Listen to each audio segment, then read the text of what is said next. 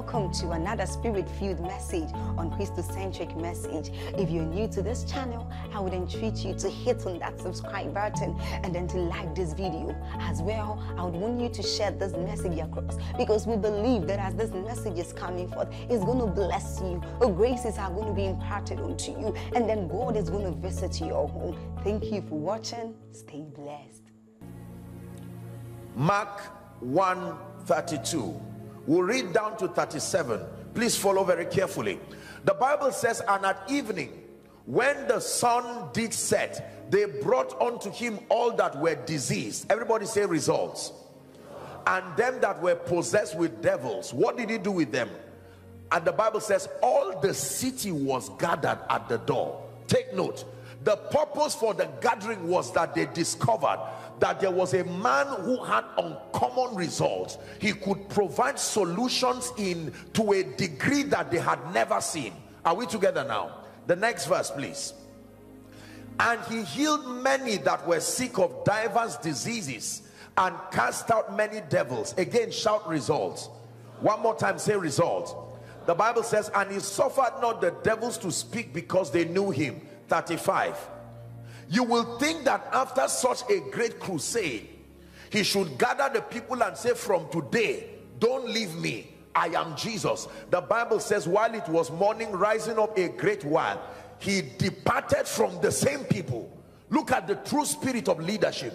He departed from them to a solitary place and went to focus on doing what made him anointed in the first place. To a solitary place and pray. 36.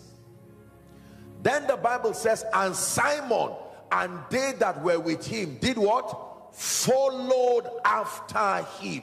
Who is the him? The him producing results.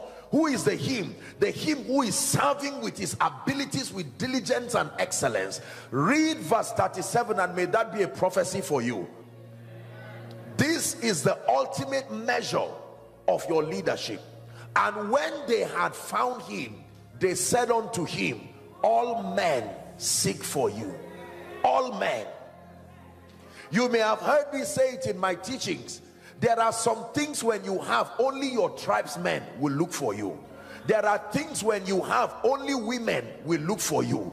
There are things when you have, only men will look for you. There are things when you have, only poor people will look for you. But there are abilities that when you have, all men includes all nations. Does that look like Deuteronomy 28 from verse 1 and 2? That it shall come to pass, if thou shalt diligently hearken to the voice of the Lord, to do and observe all that I command you this day, that you shall be exalted above all, not some, all the nations of the earth, and that this blessing shall come upon you and overtake you. Hallelujah. So that leadership is primarily not just about people. It's about discovering your God-given abilities, fueled by a sincere desire to serve God and to serve people, and that you serve so exceptionally that someone observing you from afar, through the dexterity of your character and your results, they are compelled to give you the gift of loyalty. That loyalty is as a result of their being comfortable that the kind of result you produce is providing something that we call inspiration. The word inspiration means to prime someone else's desire using your results. Are we learning now? Hear me. Leadership is about obtaining permission to influence people by deploying your gifts and abilities. You obtain permission to influence people by deploying your gifts and abilities. That means every time you deploy your giftings and abilities to serve, it's like you are obtaining permission from people, even a generation, to be allowed to influence them. Let's talk about that word influence, because leadership in one word is influence. If your leadership does not translate to influence, you are not in leadership. Let's define the word influence. Is God helping us this morning? Now please look up. Let me give you my definition of influence. I define influence as the ability to compel men to buy into your ideologies without using force or cruelty is called influence. The ability to compel men to buy into your ideologies without using force or cruelty. So if I can propose my thinking to you, if I can propose my way of life without manipulating you, without using force or cruelty, we say I have influenced you.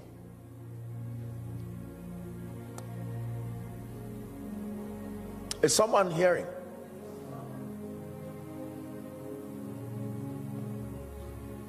You cannot manifest true kingdom leadership without influence. In fact, one of the principal ways that the kingdom advances, please look up, there are two pillars as far as kingdom advancement is concerned. Number one is called evangelism. Number two is called influence. If you have evangelism alone, Christ will be enthroned in the hearts of men, but the territory will still be a place of decadence, like it was in Sodom and Gomorrah. Lot was not a compromised man, but Sodom and Gomorrah was influenced by a spirit that was not of God, and he still suffered the consequence. So it is not enough to be saved personally. Your territory must become safe too. S-A-F-E. And the tool that frontiers the kingdom, territorially speaking, is influence. So you can make a territory to buy into the ideologies of the kingdom, not by using force or cruelty. Your dressing today was a product of someone's influence. You saw someone, this is the whole idea behind advertisement. They will never carry a failure to advertise a product, because it is the intention is to get people to patronize that product, and they are willing to spend millions of naira and dollars for someone who has results to now wear the product or whatever it is, and that becomes, you will be surprised the kind of sales that will come to that organization simply because someone of influence wore a product. Hallelujah. The songs we sing, the way we build, the way we dress, the way we live, the way we talk are largely products of external influences, and some of them we've not even met them. I don't watch football. I used to watch and play football years ago, but I had to sacrifice it for many other things. Praise God. There are people called fans or fans of, and sometimes you pass a group of people who are arguing about football clubs, and the zeal that these guys have, you will be shocked and surprised, and it looks as though they were in the same room with the footballers. I saw him, I know what I saw. That level of certainty. And they can dress like the footballers. Have you seen people clamor over the used shirts of footballers? They call it original. It doesn't matter how sweaty it is. The fact that this man wore it and threw it and I held it, they can sell that shirt for $1 million. That is the power of influence. There are many people who used to behave well until they met an environment that began to plant in a wrong seed. The first example of influence in the Bible, I don't have the time, but the first example of influence in the Bible was between the serpent and Eve. The Bible says when God created man and woman, he gave them instructions that you can eat of the tree everywhere, but that which is in the middle of the garden you should not touch. And then the Bible tells us that the serpent was more subtle. That's how it starts. that the serpent was more subtle than all the beasts of the field that the Lord had created, and that he came to Eve. We don't know how many times he kept coming to propose, but he came with a proposal and said, did God really say that in the day you eat of that fruit you will die? He said, certainly God said so. He said, let me tell you something you don't know. God is insecure. He's hiding something from you. He knows that the day you eat of that tree you will become like God, knowing good and evil. Then the Bible says, when the woman saw that the tree was good for food and that it could make one wise, she ate and gave her husband who was there with her. Then the Bible says their eyes were open. Influence. There is no record of the serpent using a sword. There is no record of the serpent tying down and say you must eat of this. Influence is very powerful. You can make men do things, say things, and be things even without physical contact with them. It then means that if we are to take over, we must understand the spiritual technology that exalts us to a position where we can influence the mindset, the thinking of a generation to become pro-Christ. Evangelism is the first step, but it does not stop there. In addition to evangelism, like we saw yesterday, there are many people who will run to Jesus because someone they love and admire ran to Jesus. There are many people who will run away from Jesus because someone they admire said Jesus was unnecessary. Every time I teach on influence, I would always like to state this. Imagine if, just for discussion, Michael Jackson ever shouted, Jesus Christ is Lord. Even if it was a mistake, he will win more souls than many crusades combined, just for using his influence. He's been dead many years and still their records still sell today more than many businesses that have been laboring even in prayer. That is the power of influence. Are we together? The late Dr. Miles Monroe would say the world is still being ruled by dead men. The ideas of dead men is still what has kept living people trapped till today. The philosophies that came, whether governmental philosophies, all kinds of ideas, nations today have been impoverished because of ideas that came from people that are long gone. Hallelujah. I've visited South Africa many times, and every time I'm there, I'm amazed at the legacy that the late Nelson Mandela left for the people. He so influenced that nation to a point that, respectfully speaking, it was almost as though if he were to be put in a class that is not human. It would be better for you to offend someone than to touch and tamper with the legacies of Nelson Mandela. I remember one time I was told that when South Africa were trying to lobby, I think, to host the World Cup or something like that, there was all kinds of confusion and Mandela was sent to go to the place of the negotiation. As soon as he stepped there, they all got up, greeted him, and that was the end of discussion. Can you imagine that? Influence.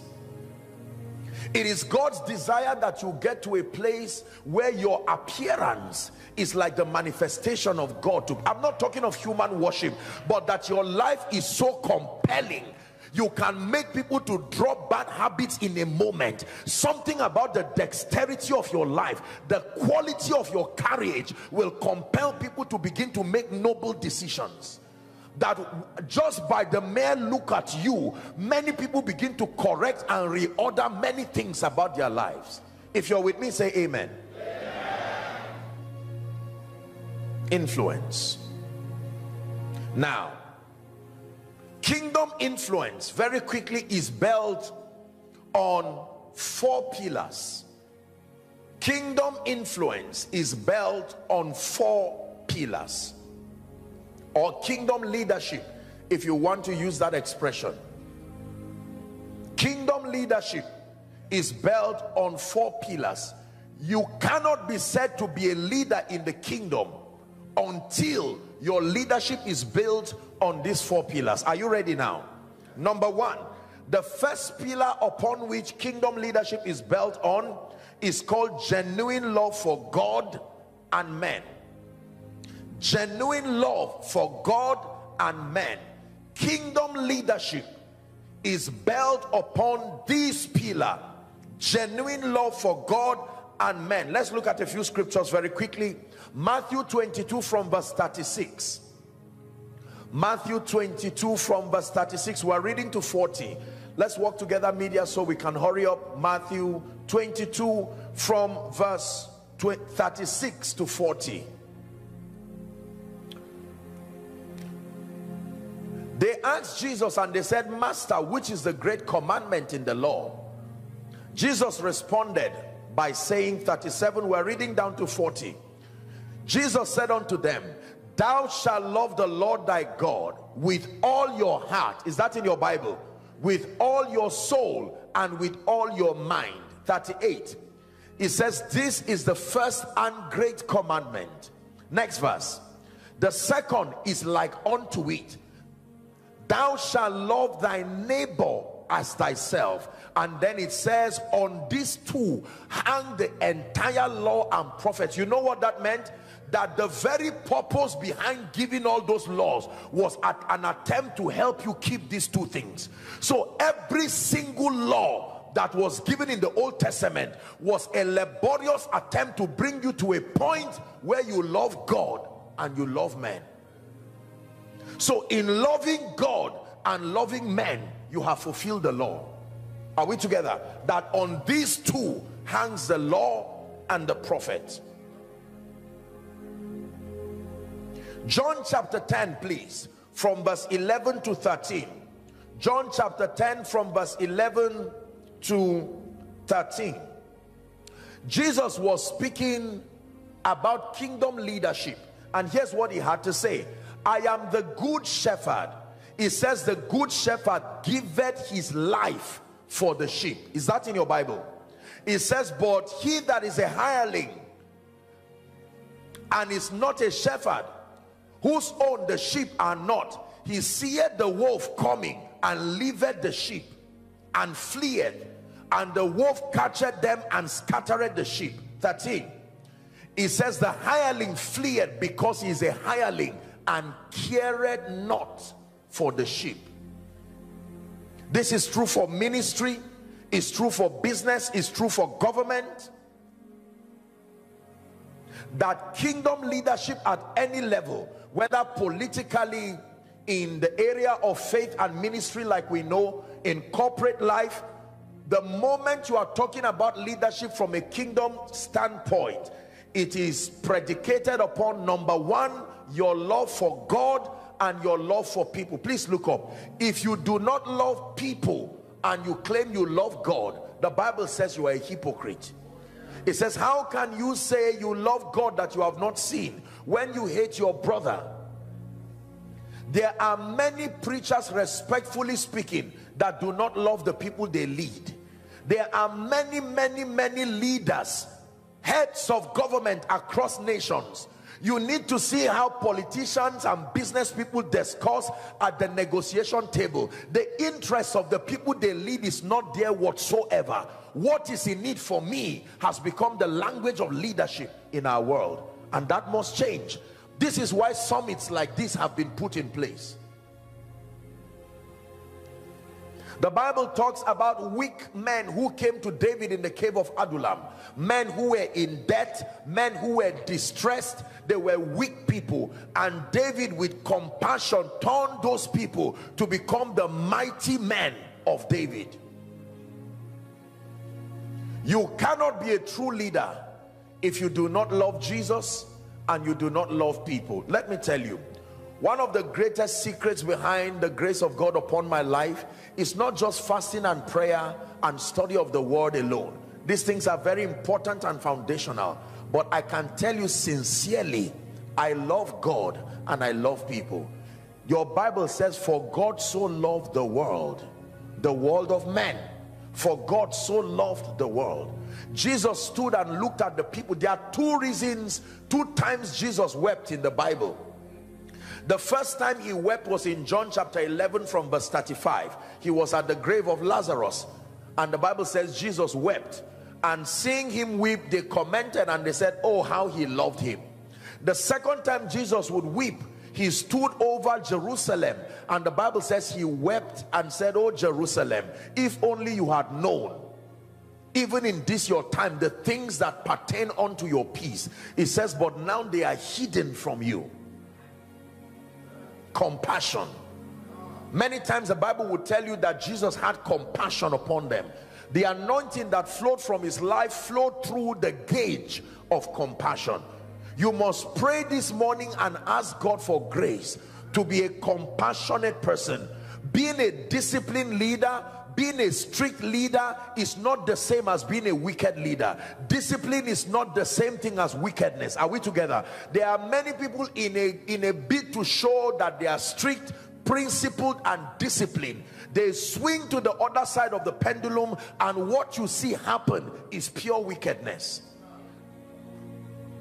There has to be a level of thoughtfulness and empathy. That was what made the Father to send Jesus to us. For God so loved the world that he gave. Hallelujah. You want to become a kingdom leader that God will grant the grace to take over for his glory? You must love God and you must love people. You must love God. You must love the people in your place of work, especially those that God has brought as subordinates. Don't use people. Love people genuinely. Preachers, we need to be careful. This temptation of using people either for personal gains, using people to manipulate them, it is something that we must run away from. There is a narrative that is being sold across the body of Christ where you take advantage of the honor that people have for you and manipulate them into all kinds of things. That must be avoided. Do not emulate those things in a bit. Listen carefully.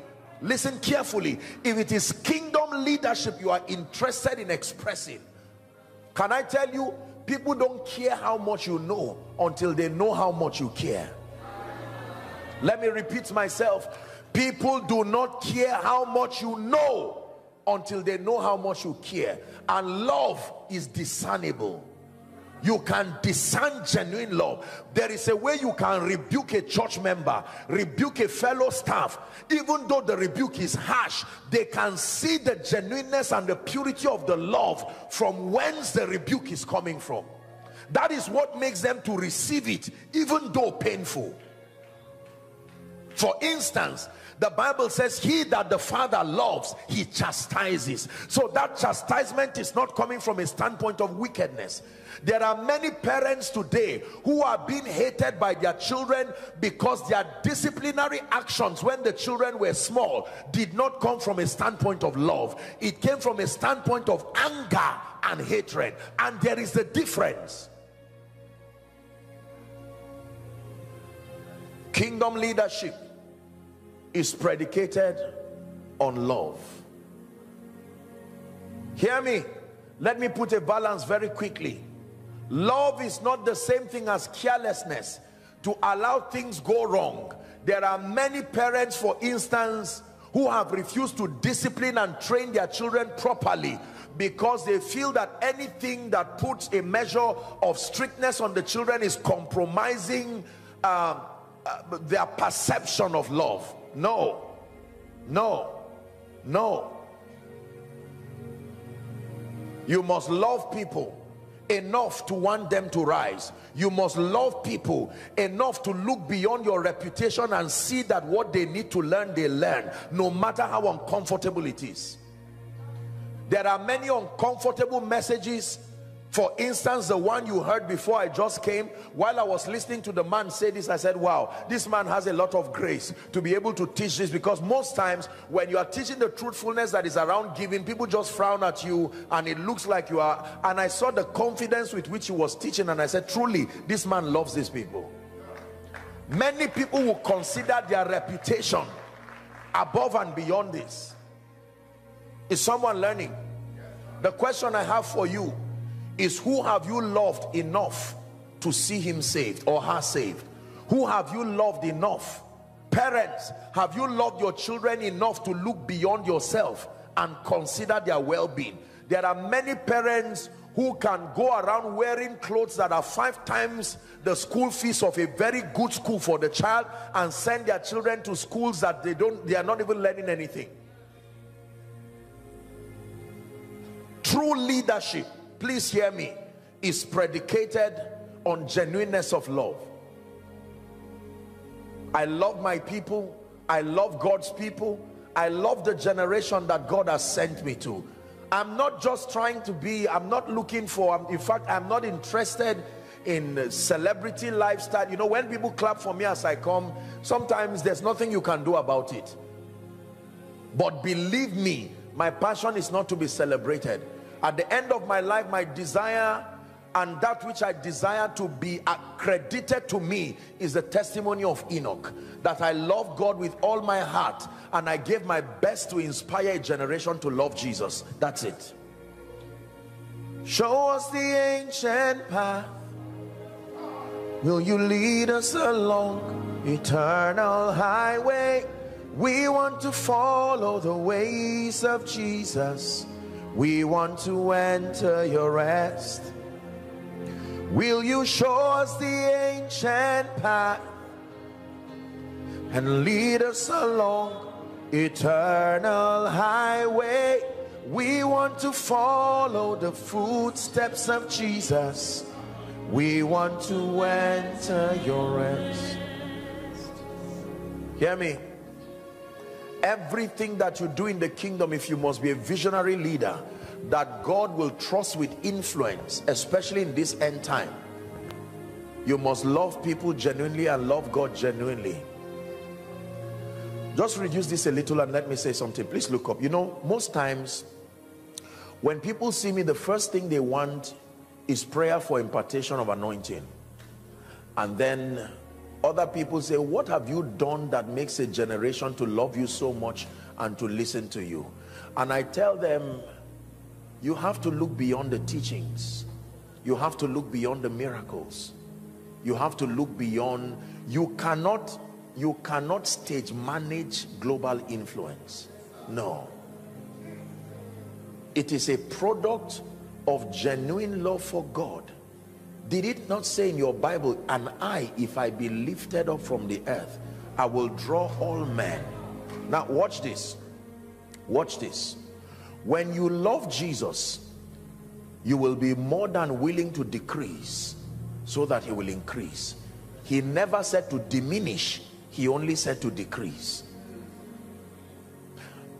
I always give an example with this stage. Look at this beautiful pulpit.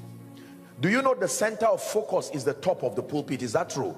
That is where I am resting my Bible. But it's impossible to look at this and not look at what is carrying it.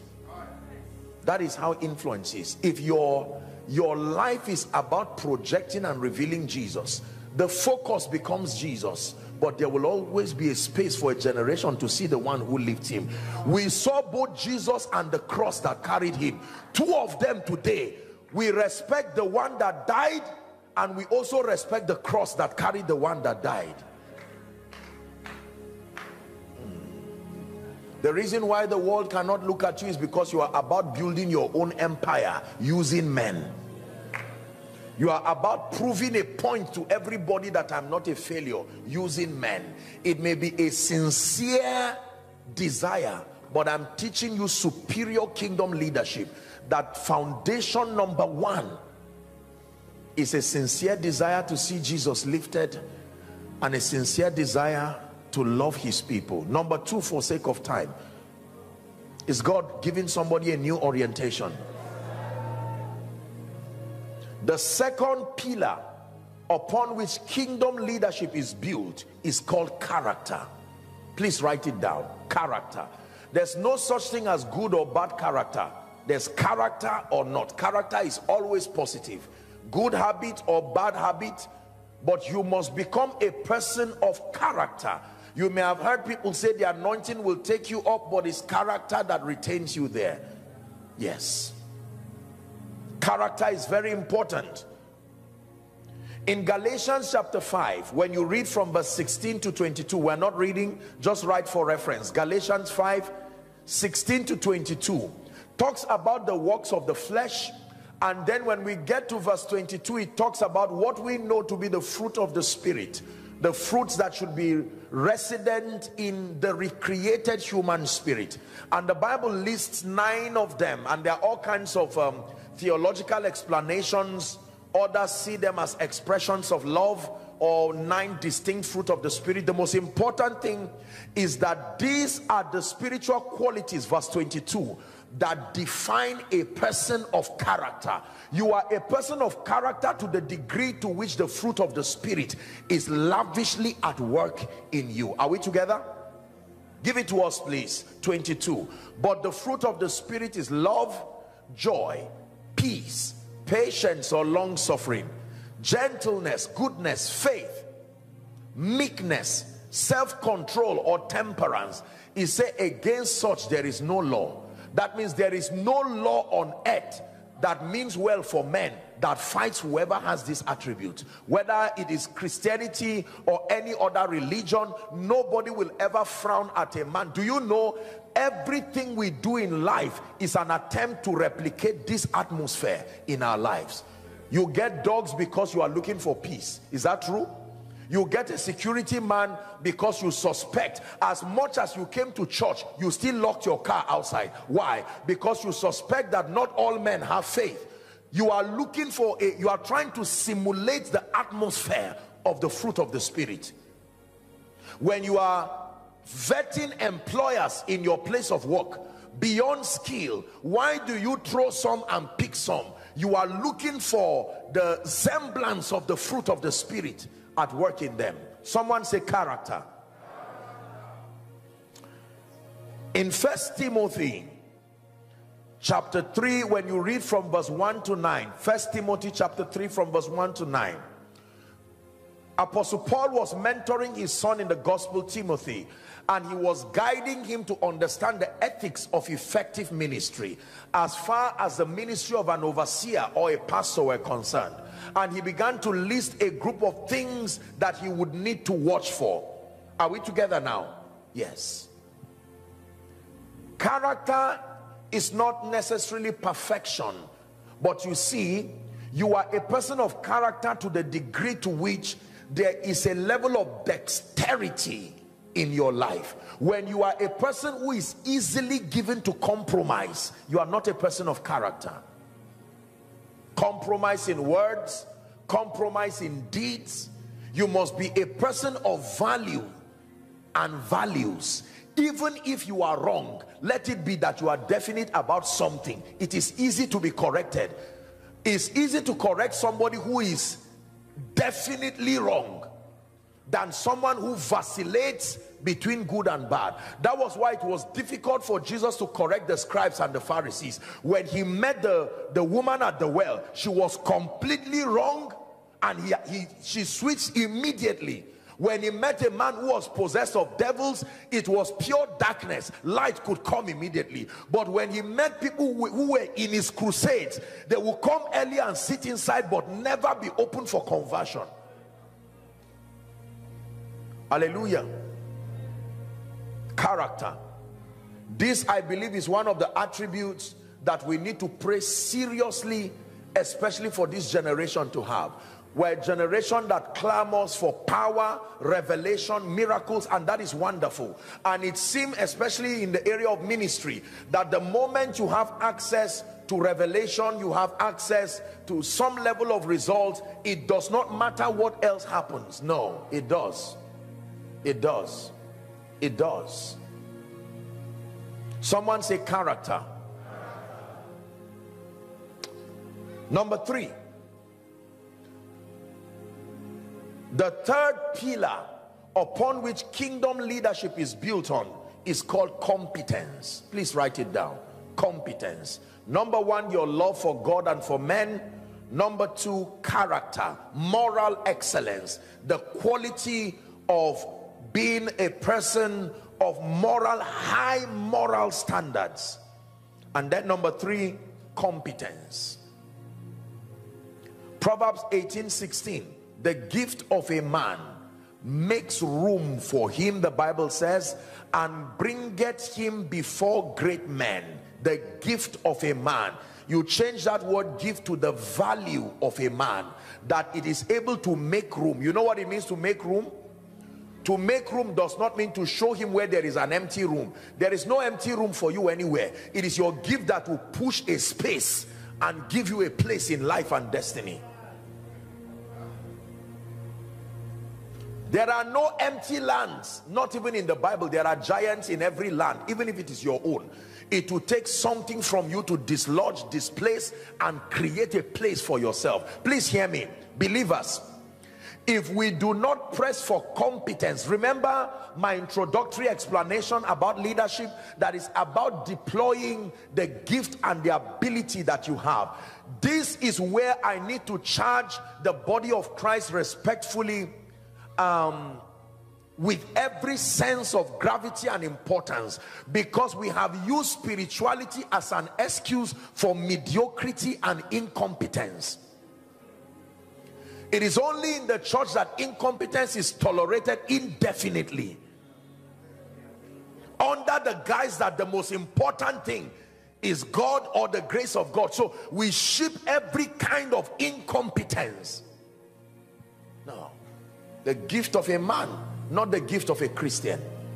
The gift of a man, any man, makes room for him, bringing him before great men. I made up my mind as a man of God that the only advantage in my life will not be the anointing. I should be able to communicate with non-Christians in an intelligent way, exporting kingdom values within a context that can lead to transformation, even national transformation. If you're a man of God here, let me charge you and encourage you. The pulpit is your constituency, but not your only point of influence. If you can only be heard by Christians, you are not really valuable.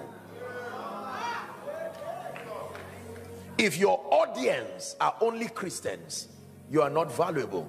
A Muslim should be able to listen to you, and even though he may not accept your Jesus, he cannot deny the dexterity of your thoughts, the applicability of the principles that you are bringing.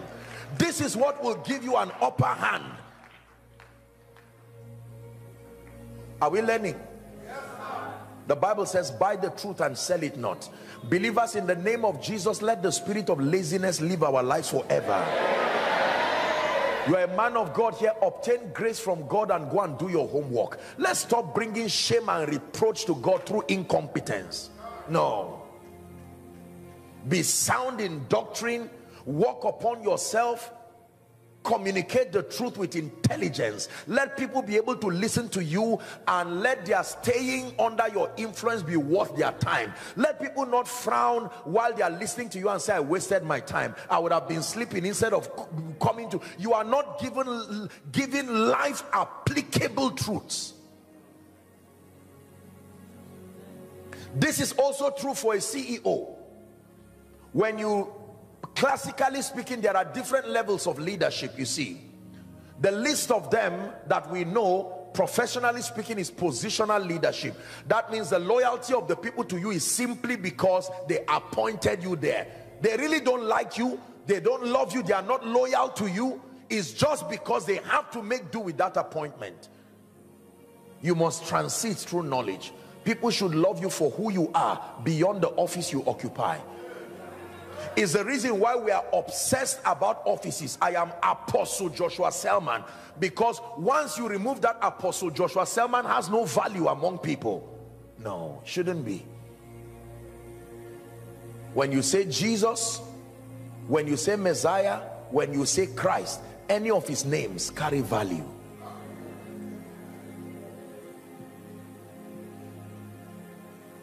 Is someone learning? Make up your mind to be competent as a businessman. Make up your mind to be competent. Beyond being rich, make up your mind to be competent. In Genesis chapter 41, I wish we had time. The full text is from 33 to 46. This was Joseph being called out of the dungeon by Pharaoh. Remember, Pharaoh had a dream, and his sorcerers, magicians could not interpret the dream, and they called this young Hebrew boy called Joseph. Joseph shaves and stands before Pharaoh. Pharaoh now narrates the dream, and Joseph says, well, God will give Pharaoh an understanding of peace. Then he begins his interpretation. When he interprets it now, I hope you know that Joseph was not lifted for interpreting the dream. He was lifted for bringing solutions out of the dream. He said, now let Pharaoh set this and that, and 20% of the grains, the agricultural products in Egypt, let it be stored and saved for the next 7 years, and then put people over that affairs. Let's look at verse 38 for sake of verse 40. Verse 40, just for the sake of time. Verse 40, please give it to us. Okay, let's see 38. Wherever we stop, I need you to see the context of this. Genesis 41:38. And Pharaoh said unto his servants, can we find such a man as this? This is a king testifying. This is what competence does. Do you know that when you are really competent, it will veto where you are coming from? When people begin to say, where are you from? It's because there is a level of incompetence that makes it necessary to find out where you are coming from. There is a level of value that can veto your background. You are too important to be ignored.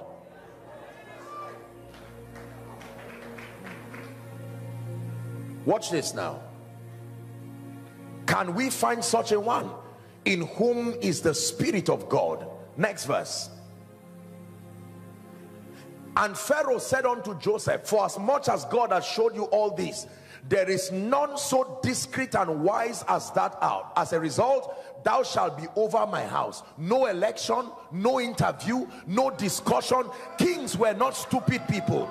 Do you know the risk it takes to carry a Jewish boy from the prison with no training? The question is, who will train him? When the king now said, I gave all of you a level playing ground, whoever has answers, come forth, and nobody could bring it. Thou shalt be over my house. Please give it to us. And according to thy word shall my people be ruled. What a risk. Only in the throne will I be greater than you. Next verse. Look at the free things that began to come to him. And Pharaoh said unto Joseph, see, I have set thee over all the land of Egypt. Favor answering to competence. And Pharaoh took off his ring from his hand and put it on Joseph's hand, and arrayed him in vestures of fine linen, and put a gold chain about his neck. Can you imagine a man leaves the prison in the morning and says, I'm coming? I'm sure the prison warder said, make sure you return later. And the boy smiled and said, you do not know who is leaving that prison. I can imagine the man who was shaving Joseph to go and meet Pharaoh. Oh dear. Never look down on a competent man, even if you find him in prison. Prison is a deceptive place. It's a place where both good and bad people meet. So be careful who you treat in the prison, because you don't know who is leaving that place. Some will leave to their death, but some will live to their rising. The prison is a mysterious place where you find both good and bad people. The prison, like the cross, is a mysterious place. You will find Jesus on the cross. You will also find thieves on the cross. Don't generalize when you see everybody in prison or the cross. I'm speaking to you prophetically, because there are people right now, it looks like there are no results in their lives yet. They are in the prison. Could it be that some of them have 48 hours left to rise like Joseph?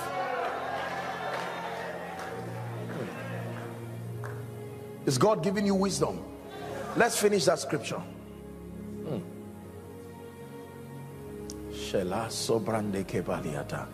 Media, please give it to us. Let's walk very quickly so we can finish.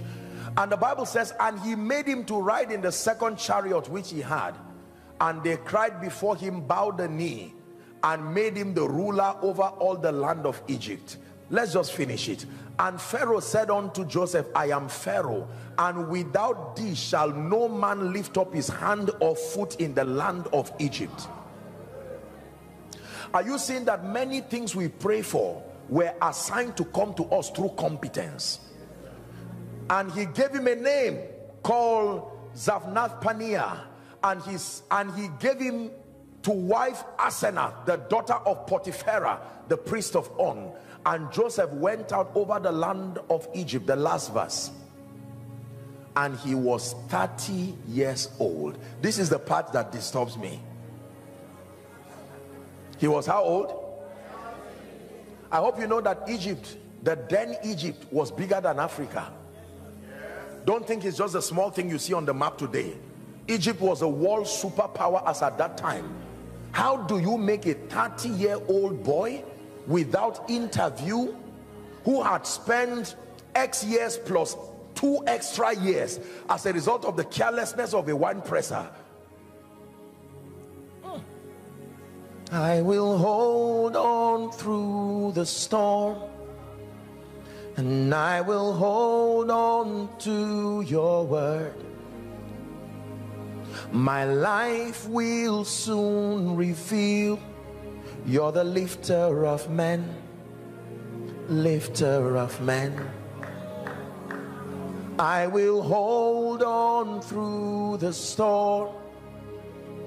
Yes, I will hold on to your word. My story is about to change by the lifter of men, the lifter of men. Hear me. If you ever doubt that God lifts men, think again. While they were driving me into this city, I was almost in tears, because I remember walking on some of your roads many years ago, quietly thinking about my destiny and declaring that I will not be small. Maybe I passed some of you, who knows, but no more.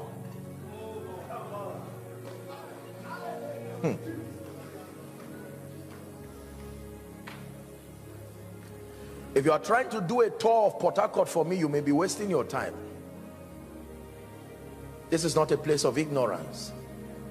There was a time it was once home, but you may never know. That's exactly what happens when you do not rise. You will remain an activity that passes with time. Listen to me. I want somebody to make a covenant with his destiny today, that incompetence must leave my life. Must leave my life. Apostle, I can cook. Can kings call you to cook for them? Listen, you only stop in your journey to competence when you get to the palace. If you are not yet in the palace, don't flatter yourself. Keep moving. Keep moving. Apostle, I'm a man of God. Until the day that the nations call you and acknowledge Jesus risen in your life, don't stop. I'm a businessman. I'm a CEO. With how much? I have 100 million in there. Can you give it to the work of God and sleep sound? If you cannot, you are not yet there. Don't say I'm a rich man. There's a lot of early arrival mentality that is killing so many people, and I say this with a heart of love. Many times people look at me and say, Apostle, what are you studying again? What are you praying again? I'm almost tempted to say, get thee behind me, Satan. Compared to where he's taking us, we are just a step out of the cave. Until we bring nations to the cross in one day, we are not yet there. I told you, be careful who claps for you. Some of you, too many mediocres have clapped for you too early for doing nothing, and it has put you in a position where you are comparing yourself with people who have not even started anything. No, sir. Is God speaking to someone? We'll find somewhere to pray. But listen to me. You want to be a leader indeed. Nobody will follow an incompetent person. Pastor, members will not come because you invited them. They will come because they are comfortable sitting under the leadership of an intelligent, spiritual, composed, disciplined, enlightened pastor that adds value perpetually to them. A wealthy man will not leave his house and make a fool of himself and come and sit down under your atmosphere for 3-4 hours, wasting his time listening to disjointed, irrelevant information that is an insult to his pedigree. No, there is a kind of light that brings kings. The Bible says Gentiles will come to your light, but kings don't come to your light. They come to the brightness of your rising.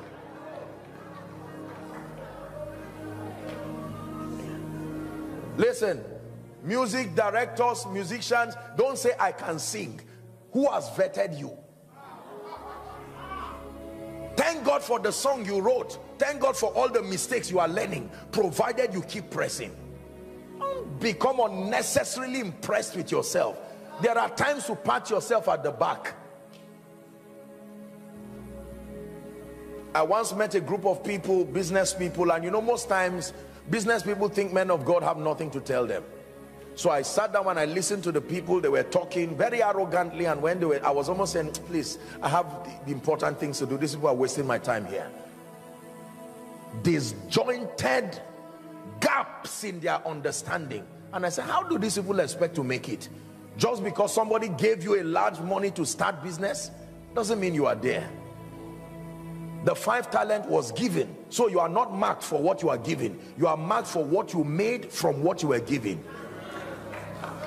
That you had a father that could give you 100 million, thank God for the leverage. We start marking from what is added to it, not what is given.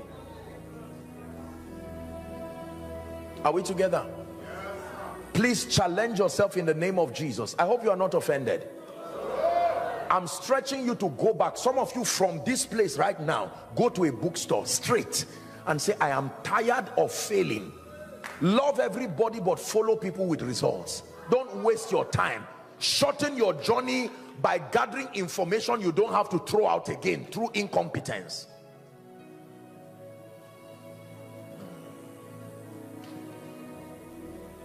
I love everybody, but I do not give my destiny attention to everybody.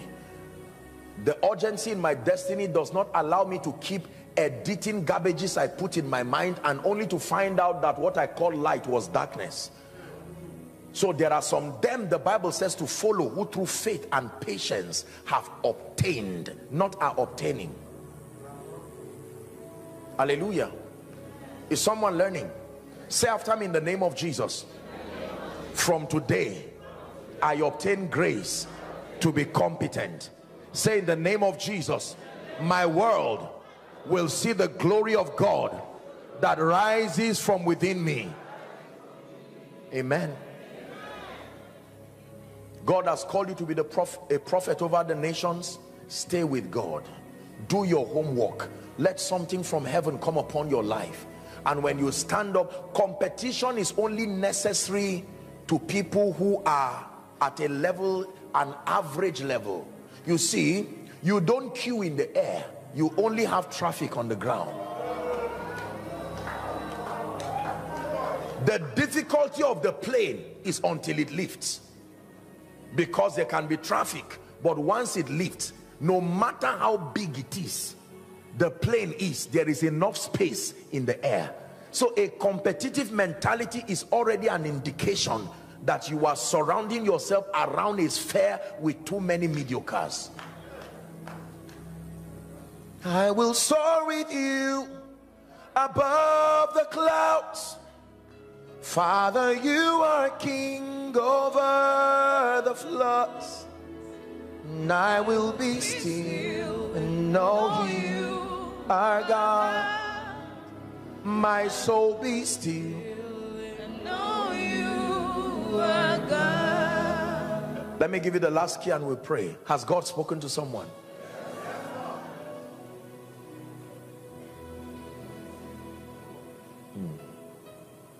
I challenged myself years ago, and I still do, that I will never settle.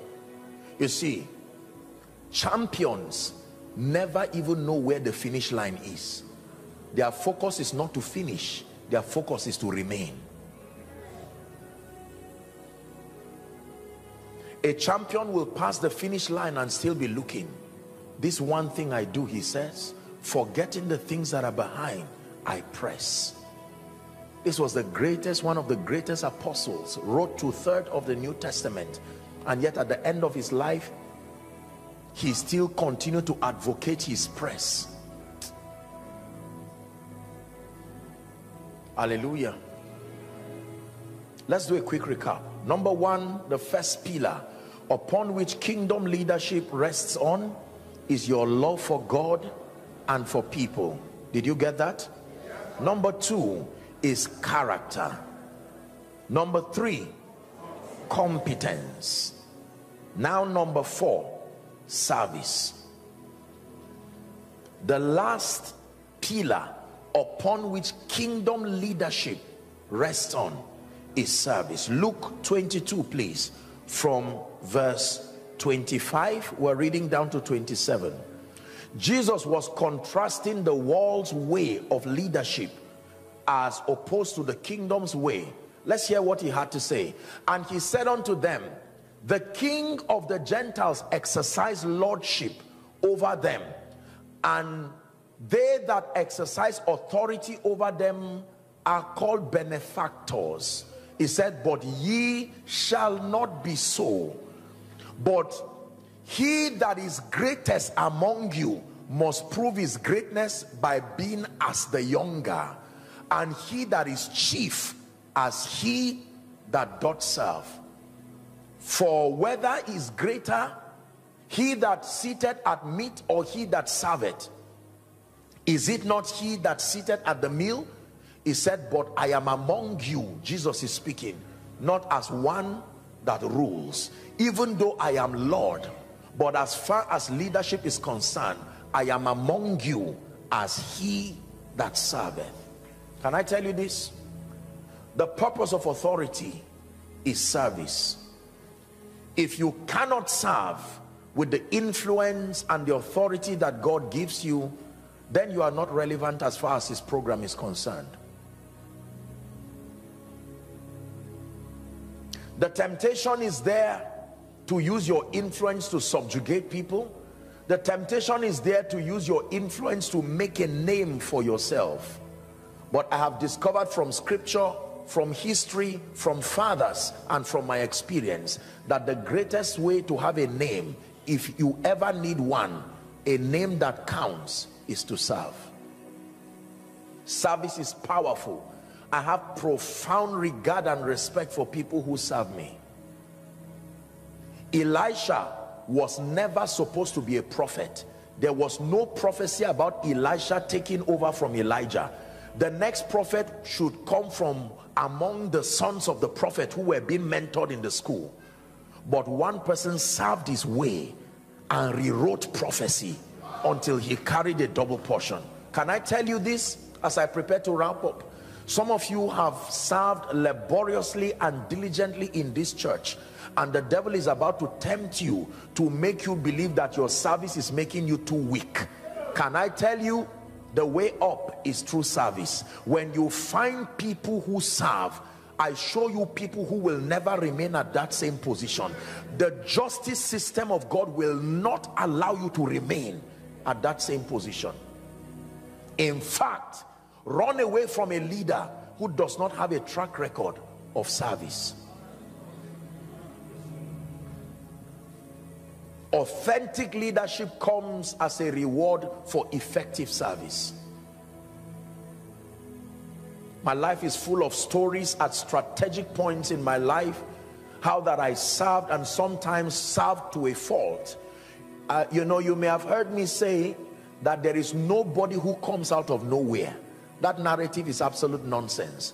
Just because you are not aware of where David came out from does not mean he was not in the wilderness. Behind every story I tell you, every glory they say is a story. You are rewriting your story, and you are writing your story now. Write it with honor, even if in tears.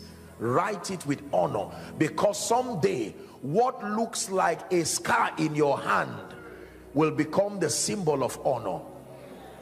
The hymn writer says, so I cherish the old rugged cross till my burdens at last I lay down.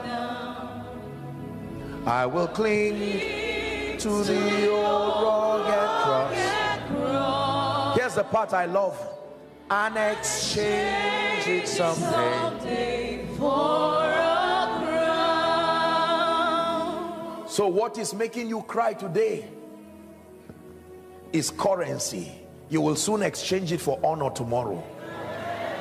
A day will come, a clarion call will be made at the table of greatness, but a certain scar requirement will be the qualification to be seated there. And if you do not have that scar through service, you cannot be given room among the great.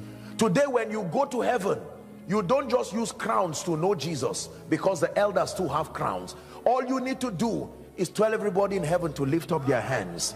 The one who has what was once a symbol of shame, the one who bled, the same hand that once brought shame is the hand today that holds the scepter of honor. I don't know who I'm speaking to, but your service is giving you permission to levels you are not even ready. Young lady, many people are looking at you and saying, leave this church, people, you will serve church and die here for nothing. You better resist the temptation of Satan to abort a glorious destiny that is still in formation. Nothing is excellent while it is still forming. As women who cook, when you look at the pot, ask our wonderful women here, mothers and wives, when you are in the kitchen, sometimes it looks messy, and yet that is what we are waiting for to eat. When you see the food while it's there, you are cutting, you are doing this, the same meat you salivate over, if you see it in a raw form, you may not eat it again. Just because God is making you, don't allow naysayers and ignorant people to abort something that is still in process. Anybody who sees you and say you don't look like it, say God is still working. La shalaka parakusia is still working. Where is the husband you said you will get for serving in church? You better use common sense. Tell them God is still working. After working for many years, it will be an insult for God to just give you a man. God will give you a nation in a man. Believe me, help them please. I know what I'm saying. My life is a testimony. God does not pay people every day, but the day your reward comes, he will carry a man's lifetime and give you in a moment. Hallelujah,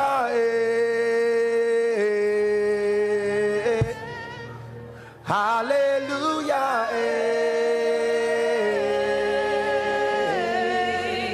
hallelujah,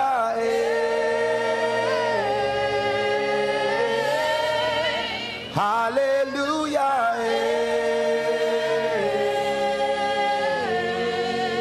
For our light afflictions, the Bible says, which worketh in us a far more exceeding weight of glory. Listen to me. It says, while we look not at the things that are seen, but the things that are unseen. It said, for the things that are seen are temporal. That means subject to change. But the things that are unseen are eternal. The version of you now is not the version the world is waiting for. Be patient with God. Let him build you to be a man of God with fire, a woman of God with power, an exceptional CEO. Please hear me. A day will come, do you know, many of the houses you have passed in this city are your own. Not just the, listen, but it's not this version of you they are looking for. There is a version of you that will evolve. You will buy those houses like you are buying recharge card, and it will not even be a testimony, because you have risen far beyond that realm.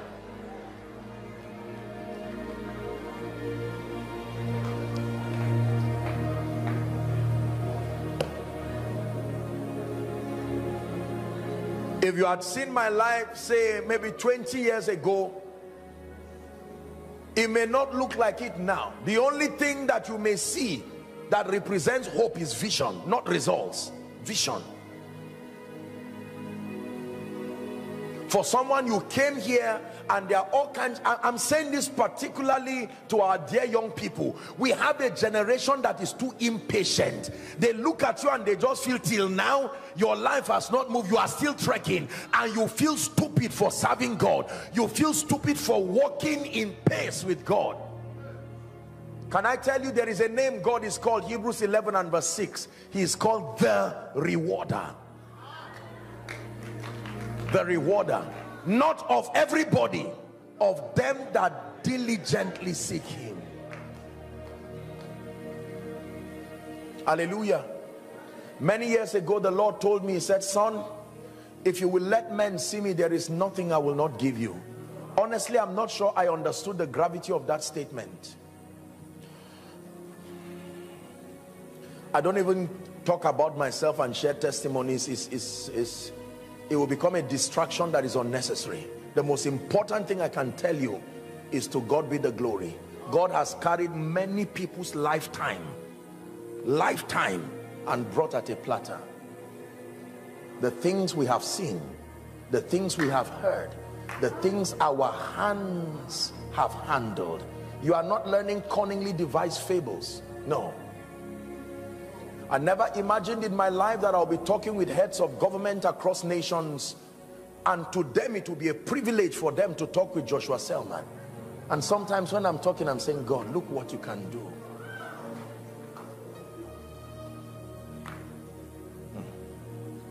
Listen, I have seen levels of honor, and I tell you with all humility that sometimes it's not very safe to begin to share with people as they rise. But I have seen many great things in this life. I can tell you the benefits when you influence people. You've heard some of them. Most times I just repeat testimonies that I've said before, so that it does not become a distraction. From one giant real estate company alone, who entered a covenant with God that everywhere in the world they build an estate, they must build a house for me. I don't even know how many of them are here now. I've not even gone. I think just one of them. I don't know how many of them. I was in a particular nation years ago, and when I was done on my way to return back, the man of God called me, and a group of business people were there, and they said, listen, this is what, there is a partnership between that nation and the American government, this and that. There is an estate. We decided to give you 5 properties. From that time till now, I've not gone there to check what has happened. I don't say these things to brag. I hope you get the point. Yes. Hallelujah. A day comes when you yourself, you don't just give value, you are the value yourself.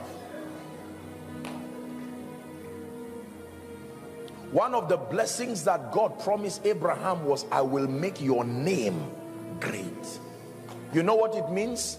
By the time your name is great, many people can leverage on the name and be great too. If you are great alone and your name is not great, it dies with you. That is the tragedy of Africa. Children cannot use the name and the leverage of those before them to rise. When you hear McDonald's today, it's a great name. Anybody can ride on that name and rise. But for us here, somebody will rise and be great and die, and everybody behind him will have to pay the price for all the battles he didn't fight. Then start from ground up again. He said, I will make your name great. That is influence. Today, the top 3 religions across the world all came from one man. One man. All of them from one man. The Jews, Islam, and Christianity all came one man. In fact, God willed the whole earth to one man. What sort of thing is that? How can God will the earth? Abraham, become my Abraham and I will be your God. Your reward is that you will raise sons that will honor me. My reward is I give you the earth. So the Bible says, look unto Abraham your father, and unto Sarah your mother that bare thee. He said, for I called him alone and blessed him and increased him. Isaiah 51 from verse 2. Ladies and gentlemen, please hear me. Influence is not a mistake. A generation will not follow you just because you want them to follow you. And it is not about social media and likes and follows. That can be such deception. We're talking about people who love you to a point that they can die for you. That they love you, they have acknowledged the hand of God upon your life, and they have received you as the face and the voice of God to their generation. Let me show you one scripture and we'll wrap up. My apologies for, have I wasted your time? One last scripture and then we'll pray. Blessed be the name of the Lord. Acts chapter 13 and verse 36. Acts 13:36, and then we'll pray. I'd like us to read it together as loud as you can. You see it projected. Never forget this scripture. In fact, let's read it from Amplified. My dear people, give us your Amplified version and then we'll read and we close. Ready? 1, 2, read. For David, after he had served the purpose of God in his own generation. Stop. Where did he serve? In his own. That means purpose and influence is generational. You are not going to serve every generation. When God calls you, he does not just give you an assignment. He gives you an age range of influence. From this to this. Listen, the generation of our father in the Lord, Baba Deboye, no matter how anointed I am, even if I raise the dead in front of them, they will love me and say, Apostle, you are such a nice person. Let me go and listen to our father. Because he was sent to that generation. Are we together now? The same way there are wonderful young people, as much as they love the fathers, they will listen to them and say thank you, but something in them just says, I need. Every generation is in a pursuit for the voice. All the voices that God has lifted. May you be one of them. That when there is a prophetic roll call, where are the voices apportioned for this generation? Let it not be that your bishopric another will take because of carelessness and insensitivity. This is what is at the heart of the intercontinental pastor, to see how you can drive people to be relevant. Influence is about communicating the purposes of God as apportioned to your generation. I made up my mind. I do not have the intention and the ambition of doing everything, for that will be foolish. But as far as the context of my generation is concerned, that we will shine the light, and it will be so bright. It will be said that by the privilege of God's grace, during our time, we were able to do the much that we could do for His Majesty. This is my drive. This is why I wake up. This is why I sleep. This is why I travel. This is why I do everything that I desire to do. My call for you as I depart your city is that there is a voice of millions that are calling your name and saying, we would have been more than this, but some have died because you refuse to rise. Hear me, man of God. Only God knows. If you had walked with the Holy Spirit and kept in pace with your training, by now you would have stepped into your season of manifestation. Somebody who died was allocated to your grace for their healing, but because you refused to rise, they had to go. How many more people will die every day because of your carelessness? This is the urgency that drives me. For every time I refuse to pray, I know somebody in a nation or somewhere in this nation will pay the price for that carelessness. For every time I refuse to study, my incompetence will have a direct effect on somebody's spiritual life. There are nations that depend on the truth we communicate for the continuity of their spiritual progress. I cannot afford to be careless. is too much of a risk. Listen, ladies and gentlemen, we are going to pray. Your prayer is going to be to cry for grace and say, Lord, in my lifetime I must represent the purposes of God to my generation. Open your mouth and from the depth of your heart pray. I don't know how you are going to cry to God, oh, but please don't look around. Cry to the God of heaven.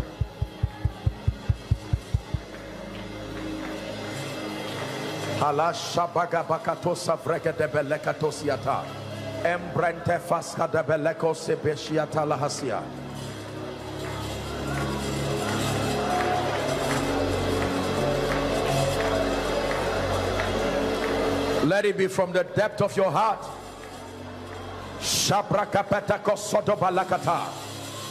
You have taken the time to come here this morning. You have labored in the spirit right from early in the morning. Finish up that investment by putting some energy to your prayer. And David served the purposes of God in his generation. I obtain grace, I obtain grace. Someone is praying. Hallelujah. Hallelujah. In the name of Jesus. We are still praying. The Bible says, seeing then that we are surrounded by so great a cloud of witnesses, it says, let us lay aside every weight and the sin that doth easily beset us. And then it says to run with perseverance the race that is set before us, looking unto Jesus. It says, who is the author and the finisher of our faith, who for the joy that was set before him, the Bible says, he endured the cross and despised the shame. Someone is going to pray. Every weight. Weights are not necessarily wrong. They are just luggages that are unnecessary relative to where God is taking you to. Lift your voice and cry. Every weight, every distraction, could be friends, could be activities, could be mindsets.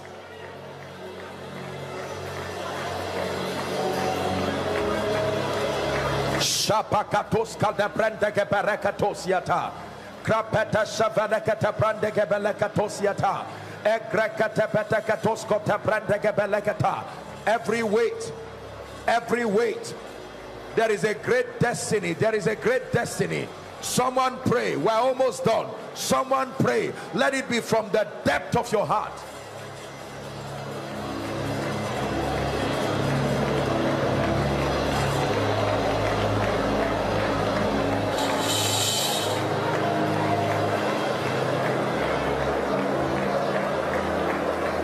Hallelujah. Hallelujah. Hallelujah. It said, lo, I come in the volume of the book as it is written of me to do your will. You are going to pray, Father, the portion of relevance and influence you have connected to my life, may I step into it. Lift your voice and pray.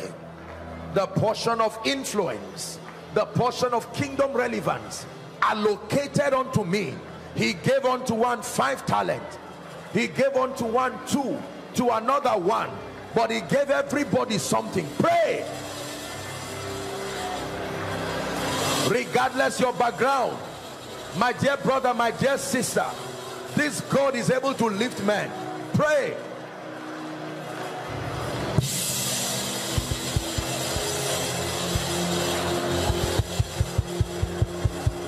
Shabeneke barakatos kaprandeke belakosh krapakata barakata beleke braska veneke tebaros shabrandeke beratos kaliga debats.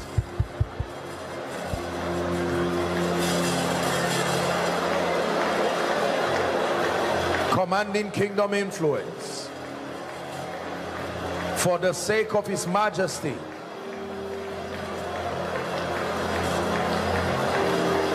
Hallelujah. For in Jesus' name we pray. Let me speak over your life now. You will be surprised to see what happens to your life after today. I'm on my way to better days. That will be your song. I'm on my way to better days. Regardless your background, You're on your way to better days. You're on your way to better days. Hear me? Ladies and gentlemen, please listen. The assignment of the prophetic, among many other things, is to grant you access to the grace that will help you to rise to that place of destiny.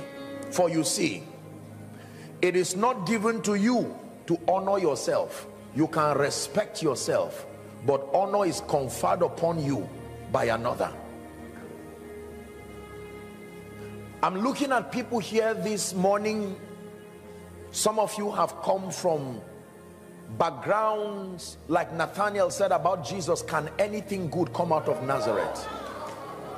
Sincerely speaking, there are some of you, if we are to be honest, to analyze demographically speaking, there is no advantage in terms of your earthly connection. You will need to outsource help from a dimension that is higher than your background. Please help those under the anointing, because I want to pray. Something is about to come on you. This is my last assignment, and then you leave. We do not just rise in this kingdom. It says, thou anointest my head with oil, and my cup runneth over. He does not anoint the cup, but I know what is on your cup by looking. I know what is on your head by looking at the result on your cup. If your cup is empty, don't blame the cup. It is because there is nothing on your head. The cup is a reflection of what is on your head. Hear me? I am a product of many anointings. Many anointings. I have secured the blessing of many fathers by the privilege of God's grace. It is from the abundance of that which we receive that we give. He said, look on us. And the Bible says the man at Gate Beautiful looked at them expecting to receive something. And he says, such as I have, give I unto you. There are some of you, you may look small and silent.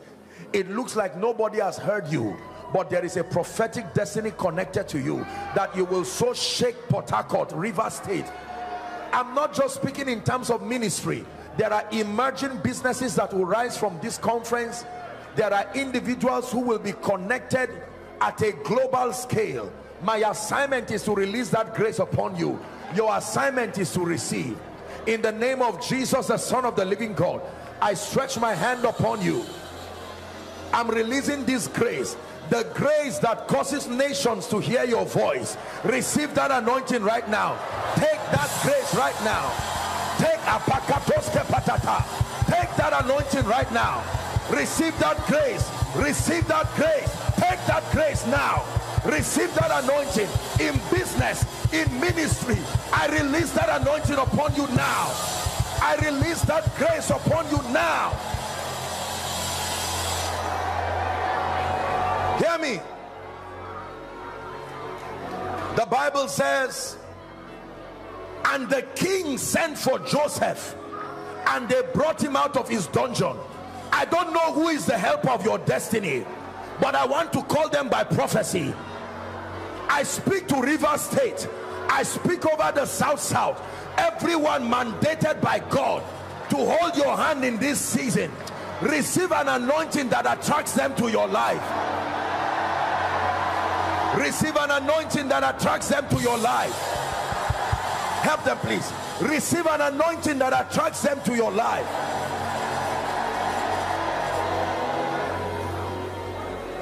Esther chapter 2 and verse 15. The Bible says, and Esther obtained favor in the sight of all them that looked upon her. Verse 17, the Bible says the king loved Esther more than all the virgins. Exodus chapter 3 and verse 21, and I will give these people favor in the sight of the Egyptians, and it shall come to pass that as ye go, ye shall not go empty. Emptiness has an explanation. In the name of Jesus, may this grace for favor rest upon you. Let it rest upon you, upon your business, upon your family, upon your ministry. Hallelujah. Hear me. There is a grace for visibility. Neither do men light a lamp and put it under a bushel. He told Abraham, he said, from where thou art, lift up your eyes. You can look from where you are. You don't need to go anywhere. From where you are, your hands may not get there, your feet may not get there, but your eyes can go there. From where thou art, he said, lift up your eyes and look northwards, southwards, eastward, that everywhere your eyes sees, to you I have given us an inheritance. I want to pray for the grace to be visionary, because you see, vision is more than a psychological thing. It takes the Spirit of God opening your eyes to see. Habakkuk said, I will stand upon my watch and set myself upon the tower, and I will see what he will say unto me. In the name of Jesus, may your eyes be open to see.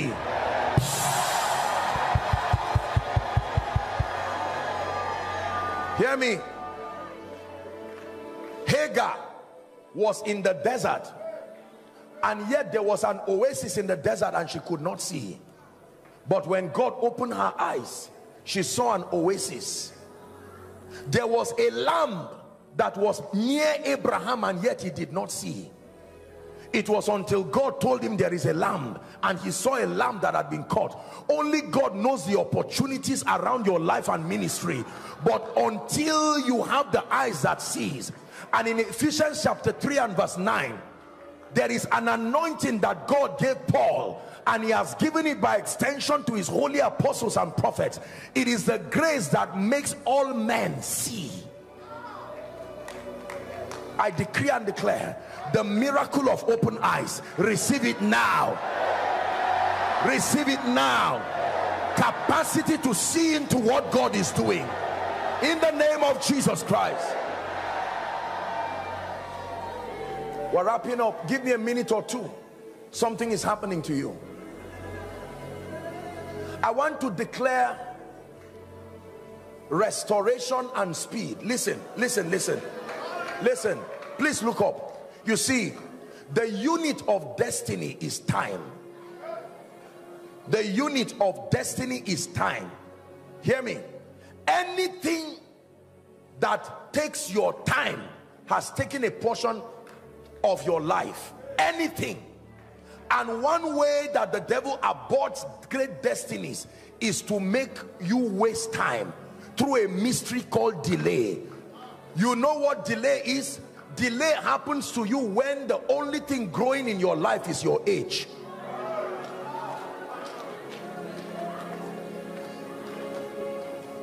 And there are two mysteries that remedy delay. Number one is called restoration. Number two is called speed.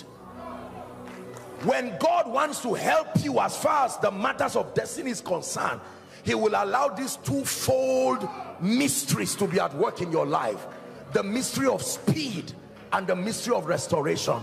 Time can be restored. He said, and I will restore the years. Speed can be given. Listen, when Jacob and Rebekah connived to act like Esau, and they brought the venison for Isaac, Isaac said, how come you have come so fast? You are not supposed to have arrived by this time. And he said, the Lord had shown me mercy. Let me pray for someone. In the name of Jesus Christ, I decree and declare by the power of the Holy Spirit, everything that has left you that is not supposed to have left, I stand by the mantle of the apostolic and the prophetic. Receive restoration now. Receive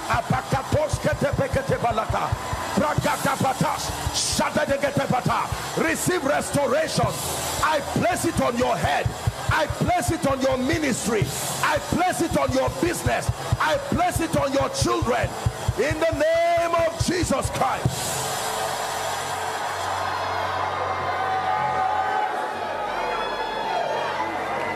I declare speed. And the hand of the Lord came upon Elijah, and he ran and overtook the chariots of Ahab, even down to Jezreel. I pray for you, may God take 10 years and put it in 1 year. 10 years. Help them. 10 years in 1 year. I prophesy speed. Receive that grace. I place that anointing upon you. 10 years in 1 year.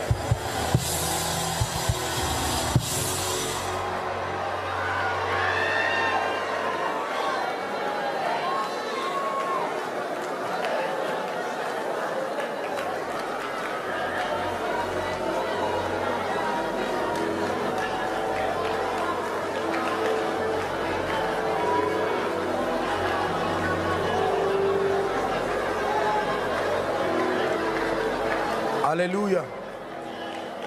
Hallelujah. Hallelujah. My last prayer for you. Please listen. You see, we are made by these prophetic words we receive. They are not empty words, believe me.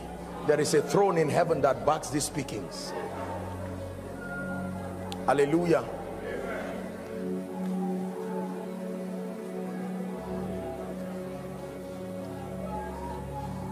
I want to speak finally over your life and release upon you the grace for honor.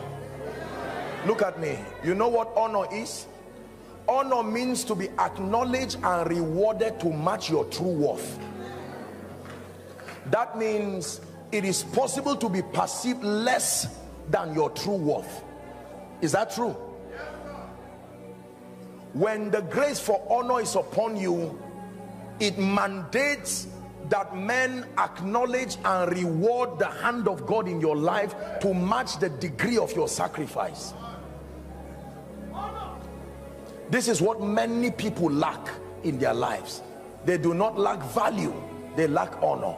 He said, because thou hast loved righteousness and hated wickedness, therefore God, is that in your Bible? Even my God hath anointed you with an oil of gladness that makes you above your fellows. Joshua was already full of the Holy Ghost, and the Lord instructed him in Deuteronomy. It says, thou shalt take Joshua the son of Nun, in whom is the Spirit, and thou shalt lay your hands upon him. And then it says, thou shalt take some of your honor and give unto him, so that the nation of Israel will hearken to him. Please look at me. This generation is too busy, too selfish, and in many cases too wicked to pay indefinite dedicated attention to you, except there is a grace that compels it so. Do not ever think, except you want balloon success, where you are up today and anything that happens you are down in shame tomorrow. There is a grace that lifts men and keeps men. But I know whom I believed, he says, and I am persuaded. I'm seeing light come on that woman with a black scarf. That woman, yes, I just saw light, like light coming on her. In the name of Jesus, madam, I don't know what, but the Lord is saying your life is shifting to a new dimension beginning from today. Help her.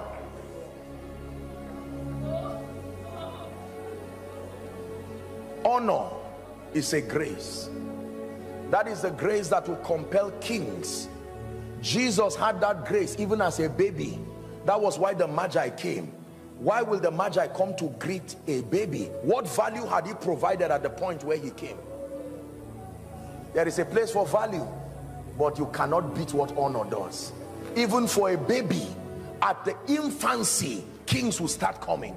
The Magi saw a star, and that star, they followed that star, and when they came, they saw a baby.